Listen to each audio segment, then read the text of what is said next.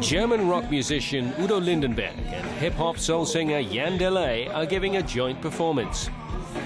It's the high point of the Rockliner tour, a concert tour on a cruise ship. Udo Lindenberg arrived at Hamburg Harbor 4 days ago. Waiting for him at the quayside, a floating stage. The ship, TUI Mein Schiff, is to take him to England and back. 50 of his musician friends have joined him for the trip. Top names like Nina Hagen and Jan Delay. It's a dream come true.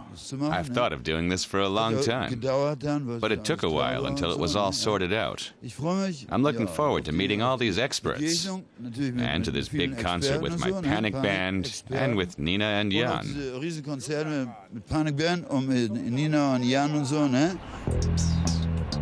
After all the preparations, it's time to cast off. 30 tons of show equipment have been taken on board to make the show possible. The ship is also carrying 2,000 Lindenberg fans, including some hardcore fans who've taken the musician's lifestyle to heart. Some have adopted his style of talking.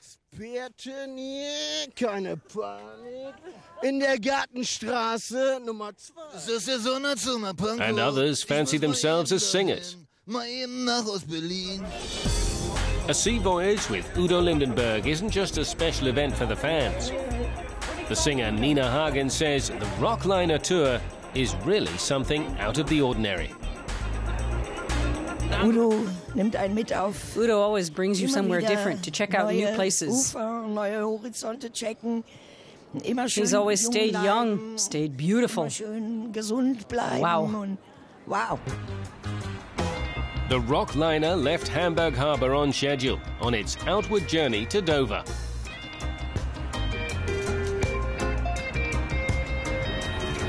An unexpected treat for the passengers, this impromptu gig on deck.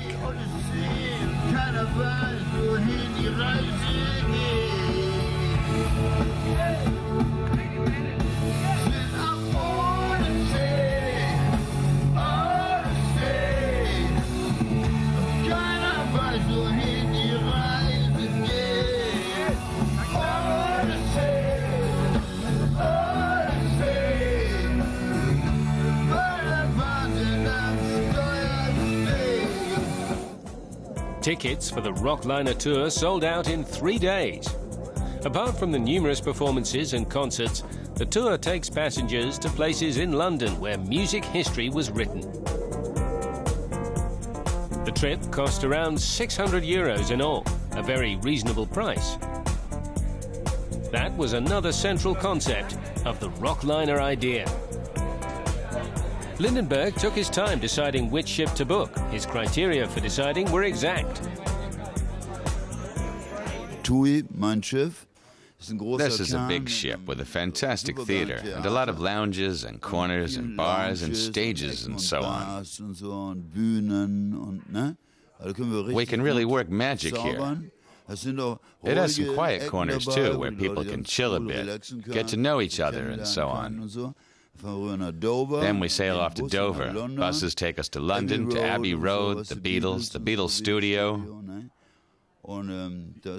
We've got a beat club and beat club classics. There's a full program.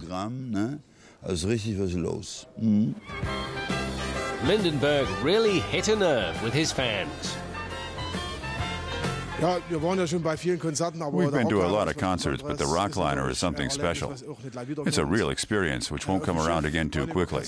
We're on a ship, we watch Udo's band a few times, the fans are with other fans, 2,000 people, it's fantastic. Great service, great atmosphere. Super service, super atmosphere. And above all, great music. And for all the fans who missed the boat this time, Lindenberg is due to sail off again on a Rockliner cruise in September, when he'll be heading for Copenhagen.